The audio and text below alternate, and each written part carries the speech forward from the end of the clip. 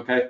Because LCID, as much as it's up here now, it was showing up or has been showing up on different areas of the wiretapper, right? You know, if you go through, and that's how we originally found LCID on September 21st. Let's see, open interest, ton under open interest. And so get a feel for how much these things are moving.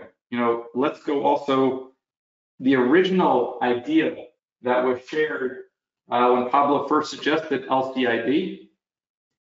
We talk about this, and this is a perfect example of 10 different traders are going to be in the exact same trade, and you will get 10 different results every single time.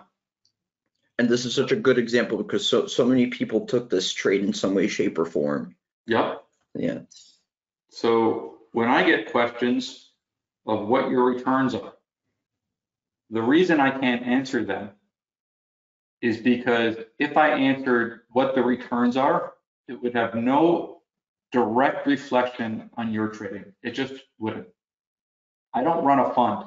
If I ran a fund and Pablo and I were managing $100 million and we would have audited financial statements, we would have returns because we would have to. But we are managing money. And so if somebody buys Lucid, and when we first started talking about Lucid, we saw, right, these, they have a lot more strikes now. Yeah. We started talking about it when it was selling off hard. Right. What was the original? What were those 30 sensors? They were the 22 and a halves for somewhere around like 30 cents or $1. I have the ones I bought were the 20s, but yeah, the trade we shared at the time, 22 halves, a lot less than what I paid. For the 20s, I paid $1.30. I sent you a pic yesterday. Yeah. So the idea is that the first idea was Lucid is going to be the next Neo, and we both believe in just the electric cars moving forward. Lucid is doing phenomenally well. But if you just joined us and you're still learning how we approach trading and you bought these for 30 cents and now they're worth $4, God bless. Good for you. Lock it in, right? Make money. There's nothing more important than building your trading account. The more you build your trading account, the more flexibility you're going to have to get into different trades moving forward. Now, for somebody like Pablo, he's most likely going after bigger fish than you're going after. He's not in the point of just building his account. And I go back to, if you go to the YouTube channel, there's a great video. It's a 15-minute video how Pablo started, how he grew his account, and the difference between trading then, which was more of a grind, or as Pablo likes to say, getting a little scrappy, right? Yep. So that's different than I think Lucid's going to be the next Neo, where you might get in, and then we even talked about this in the Discord. You get in because of this, along with the wiretapper, then it gets up here, great place to take some profits. This is what I mean by get on prints. Maybe you took the profits, you let it go, and you take some more profits. Well, now, can you buy back something that you covered? If you can't, maybe you be a little bit more disciplined and wait until you're making a profit on your cover. And so that's the different mentality that people have to use. Lucid is a buy the next time we see this, without a doubt. Should somebody get in Lucid right now? Well, somebody who sold something up here, yes, go ahead. Great, you've earned the right. But if you've been in the trade from 17 and you watched it to go to 28 and then it drops back down at 25, you haven't earned the right to add to your position. Or another example too, which is like my case. Let's say you started out with a 10 lot right there at 17, and right now, or as of yesterday, you had 3 contracts left because you've been selling on the way up. So that's another example of, you know, you've built a bunch of capital and you still have part of a position on. And so without knowing what Pablo did, I'm telling you, he didn't stay back. He didn't stay in October. He most likely, hopefully I'm right, went out because he wanted more time to stay in the trade. Hopefully I'm right. Yep. Yay! Absolutely. I went out a bit further than November, but yes.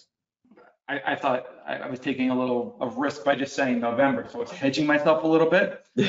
But yeah, the point is, this trade, buying 10, selling 7, locking in profits, when it was time to add, he now earned the right to go out further because this finances his position, and I'm guessing he risks the capital that he's already up.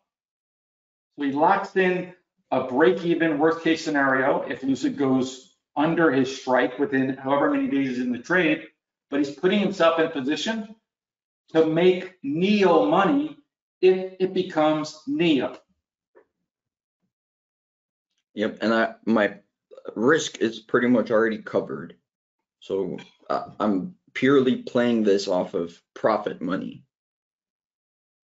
And if it continues to go up, you know, I'm going to take that, the options, and pretty much do the same thing. Lock in money at all times.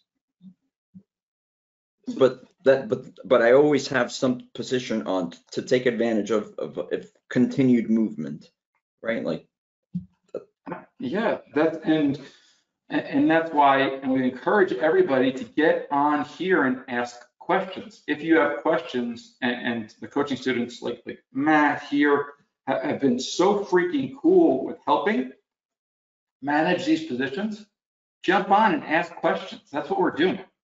Does anybody have any questions about Lucid, about trade management, or as far as do you want to get into the trade today? I don't know. I mean, I don't know why you would want to get it in today, but you weren't willing to get into it Monday. You know, like that doesn't make sense to me. And it's the same thought process that people who want to add a 25 here, but they're not willing to add a 25 the first time. In your mind, you feel more comfortable adding a 25 because you saw it trade 29.